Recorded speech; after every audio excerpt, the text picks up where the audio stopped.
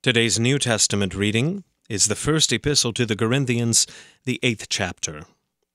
Now, concerning food offered to idols, we know that all of us possess knowledge.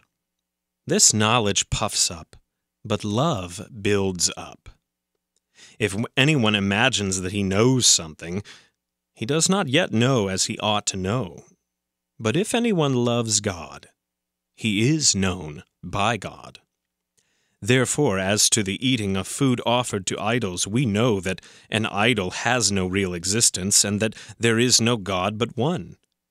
For although may be so-called gods in heaven or on earth, as indeed there are many gods and many lords, yet for us there is one God, the Father, from whom are all things, and for whom we exist, and one Lord, Jesus Christ, through whom are all things, and through whom we exist. However, not all possess this knowledge, but some, through former association with idols, eat food as really offered to an idol, and their conscience, being weak, is defiled. Food will not commend us to God. We are no worse off if we do not eat, and no better off if we do. But take care that this right of yours does not somehow become a stumbling block to the weak. For if anyone sees you who have knowledge eating in an idol's temple, will he not be encouraged, if his conscience is weak, to eat food offered to idols? And so by your knowledge this weak person is destroyed, the brother for whom Christ died. Thus sinning against your brothers and wounding their conscience when it is weak, you sin against Christ. Therefore, if food makes my brother stumble, I will never eat meat, lest I make my brother stumble. This is the word of the Lord. For today's meditation on God's Word, we welcome Pastor Charles St-Onge. Sir Francis Bacon, almost 500 years ago, wrote that knowledge itself is power. And that certainly seems to be true, even in our world. Nations, corporations, even individuals keep knowledge secret in order to keep the power that comes from that knowledge. If everybody knew the 11 herbs and spices in the Kentucky Fried Chicken recipe, where would KFC be today? The formula for Coca-Cola is still kept under lock and key. And the United States has so many intelligence services that they are often referred to as the intelligence community. Philosopher John Ralston Saul estimates that the United States alone creates over 50 million state secrets every year. And he's argued that the age of reason has turned out to be the age of structure. In his words, a time when, in the absence of purpose, the drive for power as a value in itself has become the principal indicator of social approval, and the winning of power has become the measure of social merit.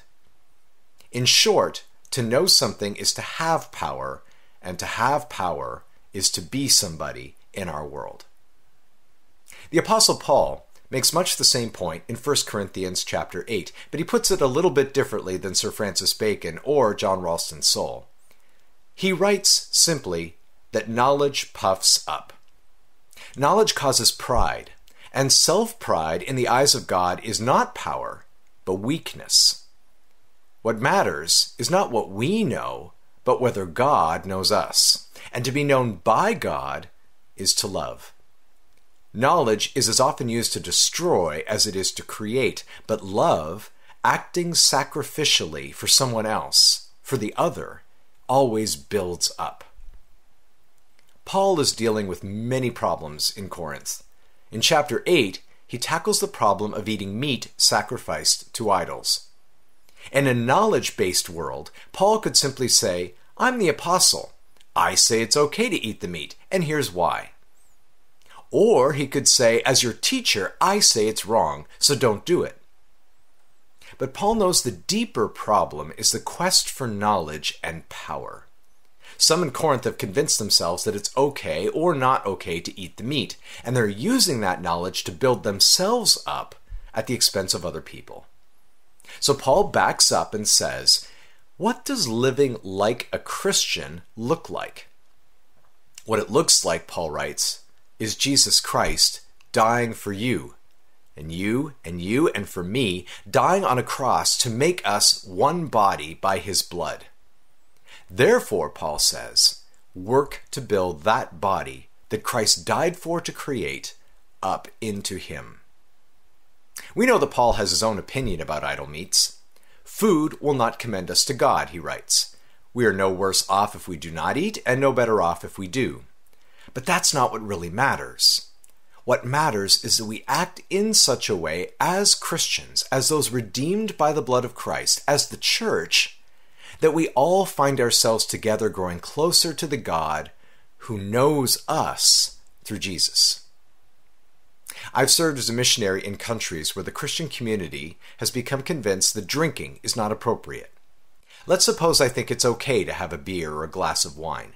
I may be convinced that not drinking seems to conflict with Jesus' own attitude towards alcohol.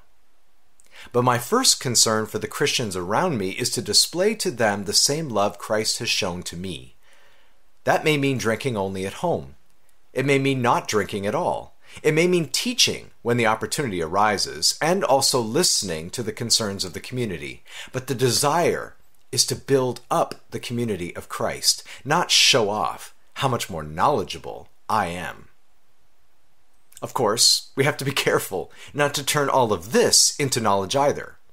Knowing that we need to love can be used to lord it over others who we think are not acting out of love.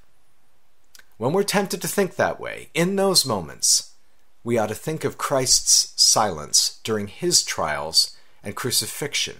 He didn't say much. He acted. And he acted out of love for you and me, that we might be saved, that our sins might be forgiven. Christ died for all of us. His actions were his words. We, his forgiven servants, are called to love each other in the same way that Christ has loved us.